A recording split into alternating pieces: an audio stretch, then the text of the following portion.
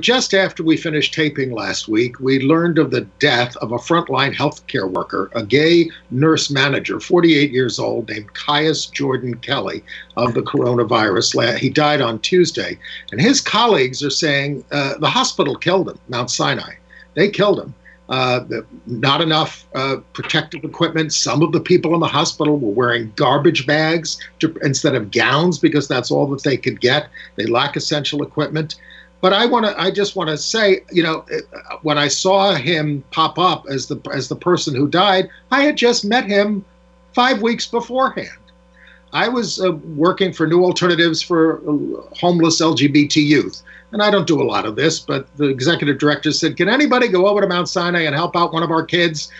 He's in terrible pain. He's not getting help. Would you go over there and advocate for him and exert your white privilege? I was an African-American kid. So I went over there. I was there for 5 hours. I met a lot of nice people who wouldn't do anything for this kid, who couldn't even take a sip of water. He was in such agony. And then 5 hours later, I don't want to start crying again, Kious Kelly shows up. I'm sorry, just trying to control myself. He shows up, very calm. The kid is out of control. He wants to kill himself. Kious just gets him the pain medication, calms him down, and resolves the situation. I mean, so he was somebody I was never going to forget anyway, and now he's gone. I just have to say, I don't know what happened. I wasn't there. But I also read a report that he may not have taken the care to use the protection that was available to him. And apparently had an underlying condition and all. But, look, you and I, Ann, were at a playhouse on March 7th, still going to the theater. We can talk about the people that we lost at the winter party, which was March 4th to 10th. And now we have 2 dead men from that and about, I guess about another 10 or more infected there. But that was the time when we were just shifting from, oh my God, what do we do?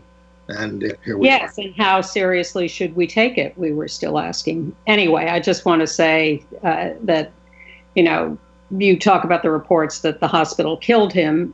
I just want to add a caveat to that. We'll get more into Mount Sinai when we talk about the Samaritan's Purse, okay?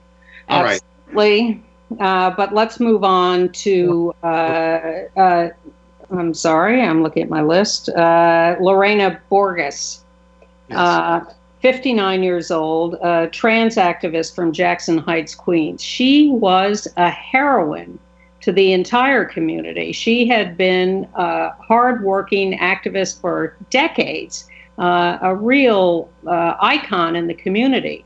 And she died of the virus. She was a Mexican immigrant, and she started the Lorena Borjas Community Fund to provide financial assistance to those in crisis, including bond money for people in these ICE detention centers or other detention centers.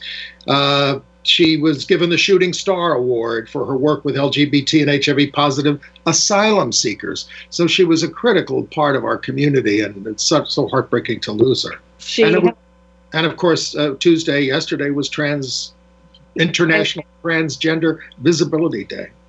She had been arrested and convicted a few times for sex work in her earlier days in New York, and she became such an important community worker with the trans community and others in Queens that eventually our Governor Andrew Cuomo, who everyone is so thrilled with, pardoned her and relieved her of those convictions so that she could continue to do the work and could stay in the country without fear of being deported.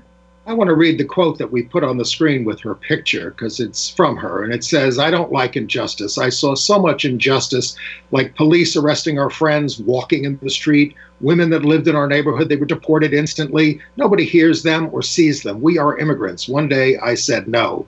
Lorena Borjas will take care of these women who don't have a voice or a vote. I have the power to rally the people."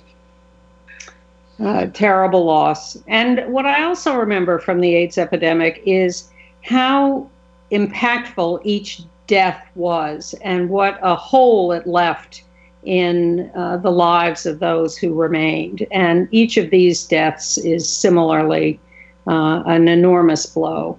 Right. And then we lost Maurice Berger. He was a professor at the Center for Art Design and Visual Culture, University of Maryland, Baltimore. He died at the age of 63 of this virus. He curated the exhibit on modern art and the birth of television at the Jewish Museum and others. He was cited by his colleagues for his compassion for workers, the poor, people of color, ethnic minorities, women, gay men, and lesbians. And of course, he was openly gay. And you mentioned people who had attended the winter party in Miami. Israel Carrera of North Miami, 40 years old, is the first reported death of someone who attended that party. Just before we started, I saw there was a second death. I don't have that name. Guy was a guy named Ron Rich, and he was a frequent collaborator with the task force on producing these events. But Israel Carreras, had no known underlying health conditions. Well, we are hearing about younger, healthy people, and in fact, there was an infant who died yesterday, I think, who had the virus. Yes. All right. Well, we want to update you on some of the people who are sick with this as well. Yes. We told. Go ahead. Tarlach Mac Niallis. Yes. Is that the correct pronunciation? Amazing guy. A gay Irish activist, currently on a respirator at last report. Big bear of a man, totally involved with the Irish Lesbian and Gay Organization, a native of Ireland.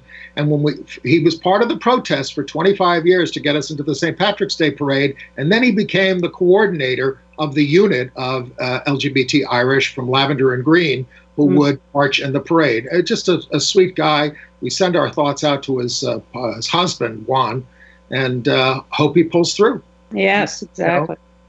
And then there's David Latt. We told you about him last week, the gay legal blogger, 44 years old. He had been on a respirator, but he says he's now doing worlds better than he was. He's out of the ICU.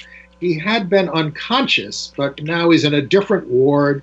His condition is stable but serious. Some patients get readmitted, he said. And some of the patients who were let go and then readmitted have also died.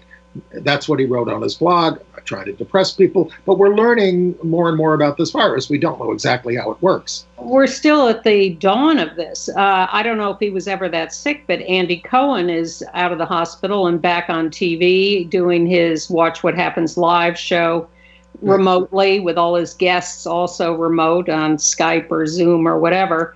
But he's back and looking hale and hearty, and that's a good thing.